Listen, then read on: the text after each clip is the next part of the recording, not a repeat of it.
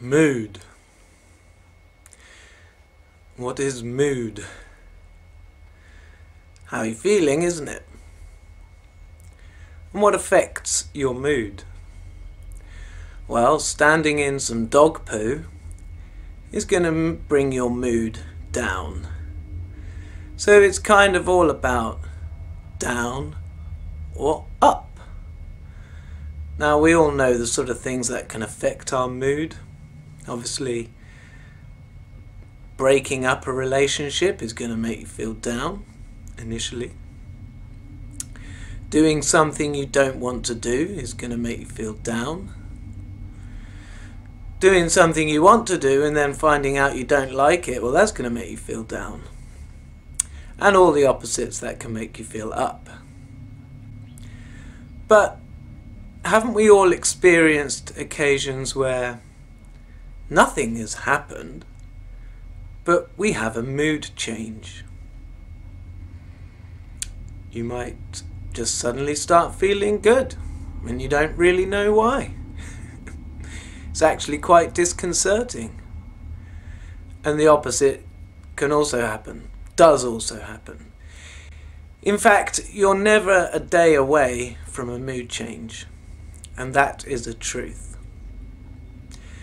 This is something that I've actually discovered, and I've been discovering this over the last couple of years.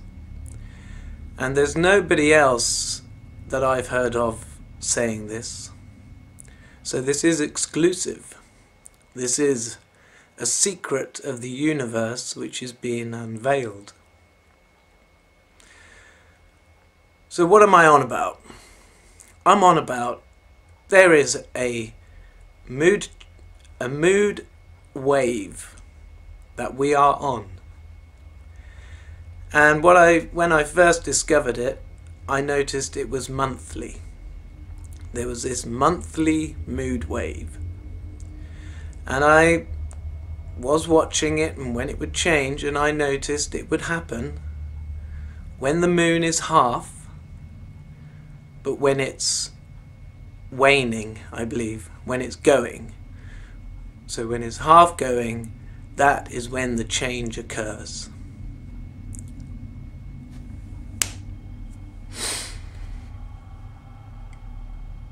So insert there a picture of the wave.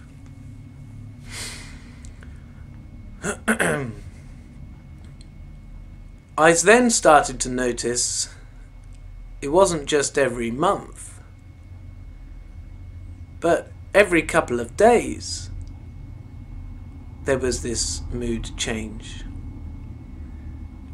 And after a while I also began to notice there was another one, a yearly mood change.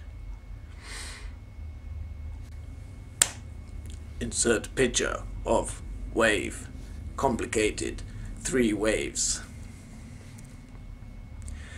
So whereas you could be going up on your monthly mood wave, up on your yearly mood wave, you could be going down that particular day. But it wouldn't feel as a bigger drop down as if you were going down on your month, down on your year, and down on your day. That is going to be your strongest downwards mood wave. Now, if you're just sitting there and you notice your mood beginning to drop, most of the time you might just ignore it and think, oh well, and get on with something or have something to eat and forget about it. And that's fine. But then if you're having a hard time in life and you hit this downwards mood change, you're going to want to work out what it's caused by. And this can lead to problems because you might blame it on something. You might say, oh, it's because of, maybe that person. Because if you're getting a mood change and you've just been sitting there doing the same old, you might blame somebody else because you're wondering how, you're not doing anything, so it must be somebody else. And this can obviously cause problems. But if you understood, yeah, this high noon, so my mood is changing now, I'll be going down or up for the next 24 hours and then it will change. You would just accept it. And that's what I found is the most helpful thing about knowing about this, is then I feel that change, I accept it, I know how long it's going to last, and I kind of make the adjustment. And then I'm okay with it. So that actually helps my life. And also when I'm coming up, and instead of what I would probably have done before is thinking, oh, I must have done something awesome, because now I'm feeling good, so it must be something I did earlier and that's making me feel good now. Now I sort of feel coming up, yeah, I'm coming up, okay, I'm coming up, and I know I'm going to have to be going down, make the adjustment, but you don't mind coming up. Coming up always seems nicer, but it's not really all that. Still, the important things is to avoid standing in dog muck and trying to succeed in whatever it is you do. Like making this video, and am I succeeding? Well, probably not. Okay, just to recap, this is the truth. You're never more than a day away from a mood change. Now, probably the big question that everybody is thinking is, why? Why would we have these moods, ups and downs? Why bother with that? Why has God invented this? Well, there's two parts to this. Now, firstly, I could just think, well, if it was you were just always stagnant and your mood only ever changed when you stood in dog poo or passed an exam, these were the sort of things that affected your mood, and the rest of the time was just stagnant. Well, it'd be pretty plain, wouldn't it? But that's not the reason why. And the why gets pretty deep, as you can imagine. So the why is all about what you are. You're a soul, but you're not a complete soul. You're the left-hand side of the soul, or the right-hand side of the soul. And when we incarnated into these lives, the left part of the soul and the right part of the soul effectively split apart and are living two lives. So this one physical being is just one half of the soul. Although the soul is still together on the soul level, that can't be split apart, but the lives are being lived as though they are split apart. And interestingly enough, for me anyway, as I've got to feel my own soul more and noticing the other half of my soul there, the moods, the daily, monthly and yearly mood changes are kind of slightly compensated by feeling how the other half of my soul is. So I'm going up. While I'm going up, my other half of my soul is going down. So when I'm in tune with my soul and my other half of my soul, it's balanced out. I'm going up, she's going down. So together, it does cancel each other out. So I think it's a case of having these two halves of the soul go and, as far as they're aware, have experiences away from the other half of the soul. In a sense, enacts this sort of wave. It's like that wave is like the energy field sort of that connects the two halves of the soul together. So that is the why. Daily mood change. The change occurs at high noon. You hit either the top of the wave or the bottom of the wave.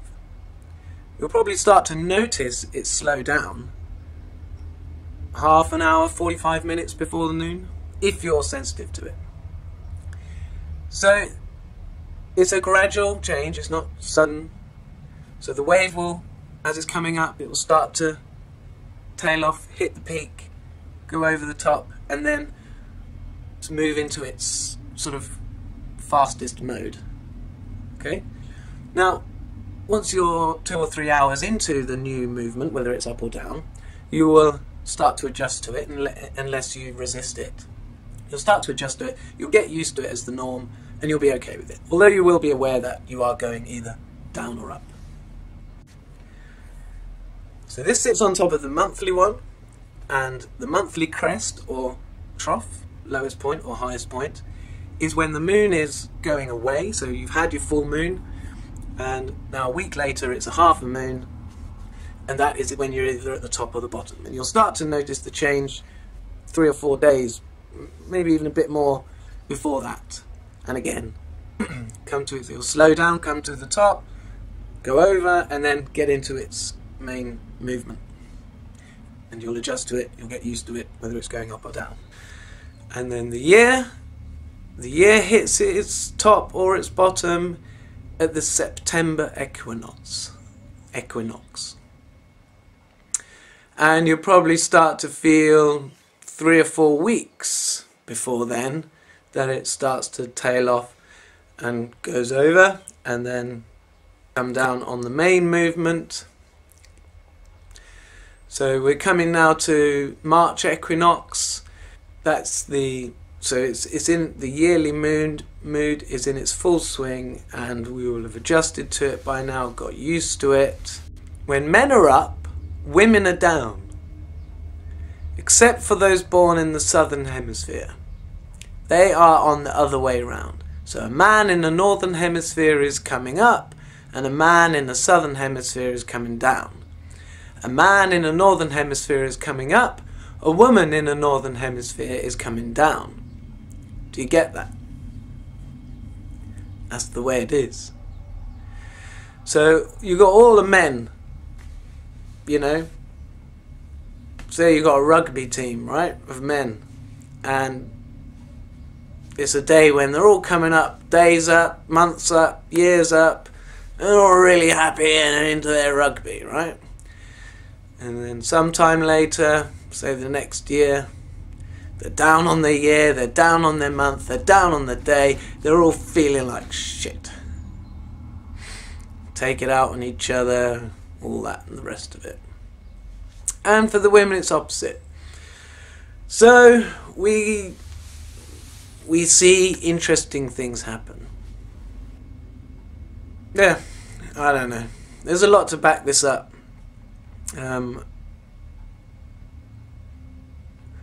Like, you know, in the film about Troy, the gods can bless you in the morning and curse you in the afternoon. That can happen. So yeah, moon moods, daily moods, yearly moods. Slightly complex wave that we live our lives in.